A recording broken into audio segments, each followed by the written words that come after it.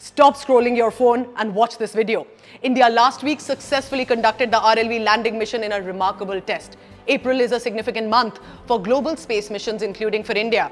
So in aeronautical test range in Chitradurga in Karnataka, this happened. If you're wondering, why did ISRO drop a launch vehicle from a helicopter? What's the big deal? I'll tell you.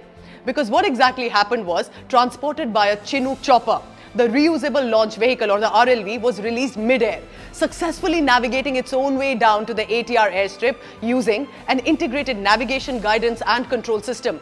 These conditions are very similar to how a vehicle would re-enter into the Earth from space. Chairperson of Indian Space Research Organization S. Somnath said with a smile, India achieved it. So these are steps closer to making us closer to the objective of having India's own reusable rocket. This test for technology could slash rocket launch costs for us as a country. RLV could lower the cost by around 80%, from $20,000 for example to $4,000 per kilogram for international customers when compared to traditional PSLV rockets. This means India's space initiatives could give competition to even SpaceX's Falcon 9 rocket, which charged approximately $5,000 per kilogram of payload. So this reuse technology with Indian expertise can actually make us a competitive player in global space. Past 1 year has been tremendous for India's space program. Space Agency's heaviest rocket, LVM-3, launched in October 2022, successfully injected 36 broadband satellites for the UK-based satellite internet company OneWeb. This means India is posturing as a serious commercial satellite launch player in the global world. ऊपर से भारत कैसा दिखता है आपको? जी मैं बगैर किसी झिझक के कह सकता हूँ कि सारे जहां से अच्छा. On 3rd of April 1984, squadron leader Rakesh Sharma became first Indian to go into space, soaring into the skies to make history on board a Russian Soyuz T-11 spacecraft. 39 years later, Gaganyaan mission will make India the 4th country to launch a crew spacecraft after the United States, Russia and China. Altogether, 44 spacecraft missions, 42 launch vehicle missions and 5 technology demonstrators have been successfully realized since 2014 till date as per government data. Private players have got involved. Skyroot Aerospace completed the first private rocket launch of the country when Vikram S rocket lifted off from Sriharikota on 18th November. This is a single-stage, solid-fuel rocket designed to test systems and process for company's Vikram 1 rocket launch. That is scheduled for this year. The engine used in this launch is named Kalam 80, after space scientist and late President APJ Abdul Kalam. Chennai-based Agnikul successfully completed the test firing of Agnilet. This is company's 3D printed rocket engine at the Vikram Sarabhai Space Center in Thiruvananthapuram. Sure, we have had failures too, like this one in 2019 during Chandrayaan 2 landing, but the bounce back for us has been stronger and visible. LVM-3, which is the GSLV Mk3, was successfully accomplished on 23rd October 2022.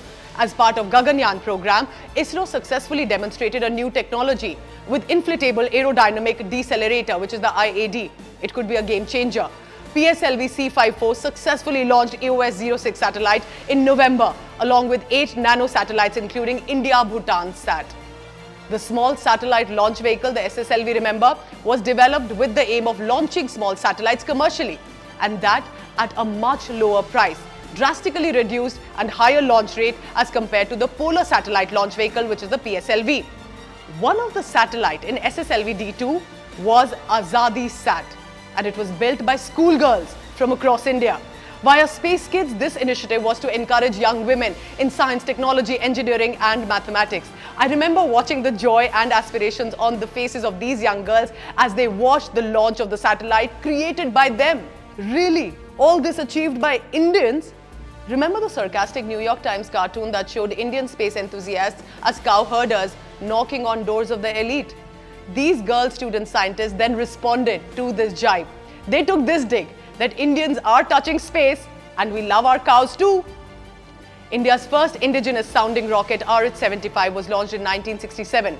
Aryabhat was the first Indian satellite launched in 1975 from the former Soviet Union. Since then to today, India is becoming now the frontline space powers of the world, and many aspiring countries are now taking inspiration from Indian expertise.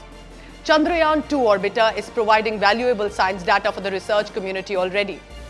From Artemis to the touching down of a lunar lander, several space agencies will be very busy this year with these missions throughout specifically the month of April. So what next for India? Aditya L1 is India's first space-based mission aimed at studying the sun, and ISRO recently received the Visible Line Emission Chronograph. It will be launched by June or July this year.